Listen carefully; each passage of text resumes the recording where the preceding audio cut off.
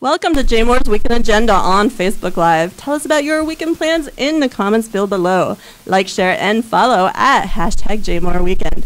I am Amanda, and I've got two very special guests with me today.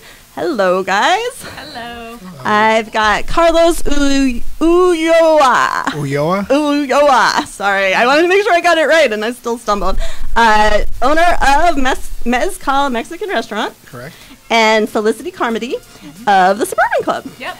Welcome, both of you. Thank you. Thank you for coming in. There's some gorgeous, delicious looking stuff next to me that I'm like having a hard time not just grabbing into. So let's talk about what is here in front of me and why is it here. What is this? This is from the Suburban Club, Chef Chad Stein. It is our beef tenderloin, sliced medium rare, with a creamy horseradish sauce and some crispy onions. So you guys can dig into this at some point. And we may or may not have it. I'm not sure, confirmed on the menu for Taste of Pikesville, but we will be bringing our best. What won, I forget which award it won last year, but our Thai chili salmon. That is Chef Chad's own mix. It's a huge hit. Yeah. Thai is actually a misnomer. It's not spicy. It's just really sweet kind of chili, and it's very delicious. So that's what we won with last year. Again, I can't remember which award we won, but I think he's one of the awards. One of the awards, and I believe he's doing something completely different this year, but I don't know what it is yet. All right, and Carlos, what have you got? We have here the traditional, the authentic, the one and only chicken chimichanga. Yum! We love a good chicken chimichanga. And unfortunately, we couldn't bring the margaritas, but we will have the margaritas. This is over. I want my picture. We will have the margaritas at the Taste of Pikesville on Tuesday. Okay, so yeah, let's back up because I just went straight for the food because that's how I do. We're here because we're going to talk about The Taste, which happens on April 9th. That's next Tuesday. Correct. And that is at the Suburban Club. Correct. Is this the first time the event has been at the Suburban Club? This is the second year. Oh, okay. So we're very excited. We want to keep it going at the Suburban Club every year. And what's new or different this year that attendees can look forward to? I think there's a lot more vendors. I don't remember the exact count last year, but we have 55 this year. That's a good amount. So great variety, different food, appetizers, dinner food, seafood, beef, poultry, and then drinks, of course. Yes, we gotta have the drinks. Carlos, have you guys participated before? This is actually our 5th. Oh, wow. year. Have you won in the past? We've won best drink. That I didn't get to have today. Yeah. Thanks. So we've won that a couple times. But yeah, this is our 5th year, and you know they've been great to us. So we're going to continue doing it every year. It's an awesome event. A lot of people, I've seen growth in those past 5 years. We had to go with a bigger venue and everything. It's definitely fun and really, really cool event. And you're bringing the chicken chimichanga, or you got a surprise up your sleeve? Well, we're actually going to bring sangria margaritas.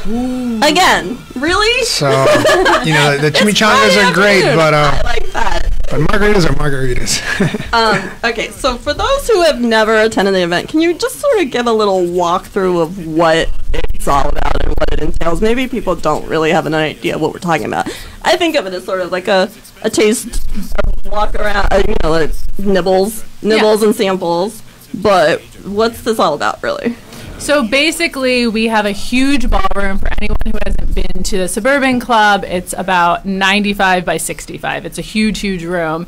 And each vendor has a table set up. So you kind of walk around the room, and every couple feet, there's a new food, there's a new drink.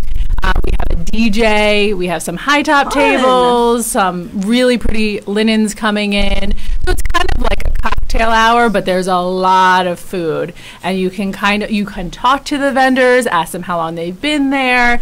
It's much more of kind of back and forth reciprocal. You can actually figure out where you located, how long have you been in business. Right. And it's a really great way to meet the people of not only Taste, but meet the people of Pikesville. Absolutely. And do you find, Carlos, that you get like a lot of walk-ins afterwards of people who maybe had never heard of you but found you at the Taste? Absolutely, and we've been doing it so many years in a row that it's kind of like people expect us to be there. You know, we're part They of the look for community. you. Yeah, They want to vote for you. Absolutely. So Jessica, who is with the chamber, said that there will be a henna tattoo artist from Neha Gupta, that's fun. I like henna tattoos. I don't think we had that last year. See, something new, something fun. Thank you, Jessica. All right, so just hang on a second. You are watching Jay Moore's Weekend Agenda on Facebook Live. Comment and share and like. We are here with Carlos Uloa. I got it. you got it. Sorry. Of Mezcal Mexican Restaurant and Felicity Carmody. It's a little easier. Yeah. Of the Suburban Club for the taste, which takes place April 9th from 5:30 to 8. Correct. All right. So the participating restaurants are represented by their signature dishes. Yes. Yes. And then they're judged. Yes, so we actually have not three. I don't know why I said that. We have 6 awards. Okay. The best taste, most creative, best new vendor, best presentation, best beverage, and best dessert. So we have a few guest judges, and they go around kind of secretly, and they taste everything, and then they vote, and it's a really fun competition. All the food is great, honestly. It's hard. I do not envy them having to choose the best. But, so that's a fun kind of element that's added to Taste of Pikesville. And I should mention Jay Moore's associate editor, Simone Allen, is one of the judges this year. Oh, Yeah, okay. so you will be she'll be eating all this again. We should probably not give her any today. Right. Keep her palate clean. Yeah. And we don't want her to be swayed and, Of course. Right. So I'll eat her portion. That'll be fine. So can attendees can also vote, right? There's a audience award or something? I believe so. I don't remember how it's broken down. That's more the chamber Right. figures all the voting out, but sure. Sure. I would not be quiet about my vote. Like, if I love it, you're going to hear about it. Right. I believe every person who has a ticket gets a little okay. like coupon where they can put it in the box, and then whoever gets the most wins. Okay. For the attendee, right? Is that correct? Yeah. So adding to what she said, you have a little box, and every person who attends has like a little coin or something Oh, okay. that represents the Taste of Pikesville, and then they go to their favorite station or food or a drink, and you say, hey, you know what? You're my favorite. I like that. And then fun. I believe it gets counted and tallied up at the end of the taste, and rewards are handed out. Excellent. So we didn't mention the other vendors besides you guys. I mean, obviously this is enough. This is all we really need. But so Bordy Wines will be there. Gourmet again. Paleo. Simply Elegant. Stanford Kitchen. Stone Mill Bakery.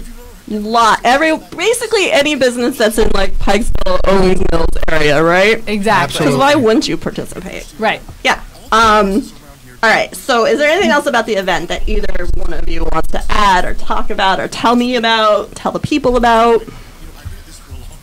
Yeah. I would say last year was my first year being at the Suburban, having it at the Suburban Club. I've never been to the Taste of Pikesville previously, and it was just an overwhelming amount of food. And if you have any allergies or sensitivities, there are a lot of vendors who are sensitive to that, and so you can ask around. It's really for everyone, and any sort of food likes, you can figure out something for you there, which is really great. There's some vegetarian options, maybe some vegan options. Exactly. There's a lot of different options. There's a lot of different vendors, and everyone's really friendly. It's a fun event. Everyone's in a great mood. They're excited to share their product and talk about their company. It's a really fun night. It's a great night out in Pikesville and Owings Mills. And Carlos, did you have anything you wanted to add? Just, it's a lot of fun. Yeah. Every year is getting bigger and bigger, and we're excited to be part of it. So we're going to be there. So I do know tickets are still available, and you can get those at tasteofpikesville.com. All right, that is it for us today. Be sure to check out the Taste at Suburban Club April 9th, 5:30 to 8. You'll see Carlos and Felicity, and Jay Moore will be there. We're having a table, and Simone will be judging. Stop by our table, pick up a magazine, and say hi. Thank you guys both for joining us today. You've been watching Jay Moore's Weekend Agenda. Find more events at jmooreliving.com/events. I will see you next week. I'm going to go eat some of this deliciousness. Bye. Bye. Thank you.